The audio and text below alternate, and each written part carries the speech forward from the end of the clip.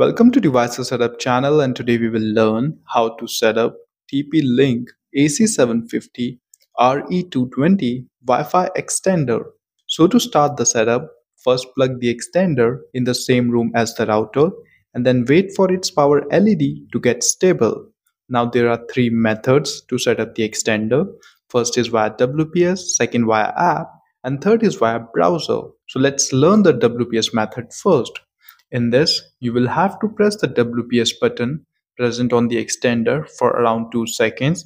Then within 2 minutes, press the WPS button on the router once.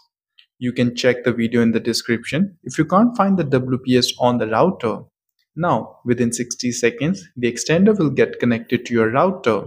The solid WPS light on the extender confirms a successful setup. If you don't have a solid WPS light on the extender, then it could be possible that the WPS is disabled on the router.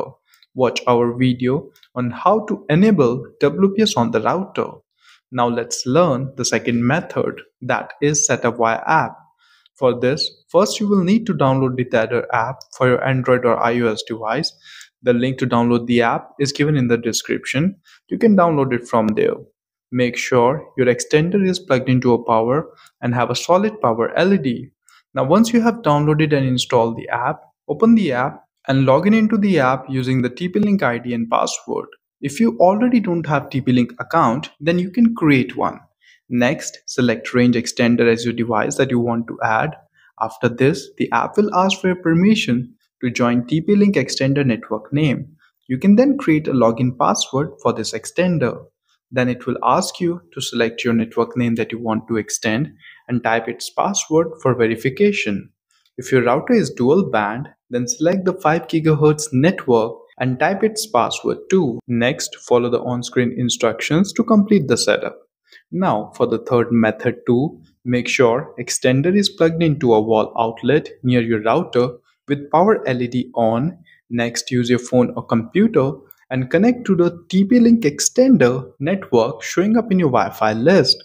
Once connected, open a browser on the same device and into the URL type tplinkrepeater.net and hit search or enter. This will take you to the extender's login page. And if you don't, then type 192.168.0.254 into the URL to access the setup page. On the setup page, follow the on-screen instructions to complete the setup. Here, it will ask you to select the network name that you want to extend and type its password for verification.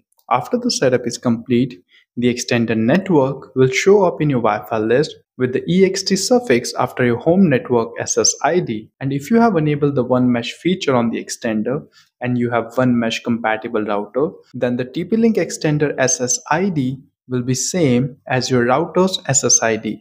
Plus the password is also same as your router's Wi-Fi password.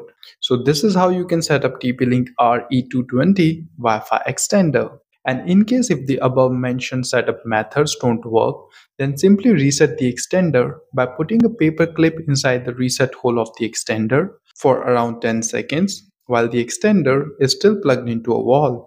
After 10 seconds, release the pin and then wait for around 2 minutes until the extender reboots properly. Then you can try any of the above setup methods again. Finally, if you found the video useful, then please do kindly give this video a thumbs up and please do subscribe to the channel. It will immensely help my channel. So see you guys in the next video. Until then, have a blessed day.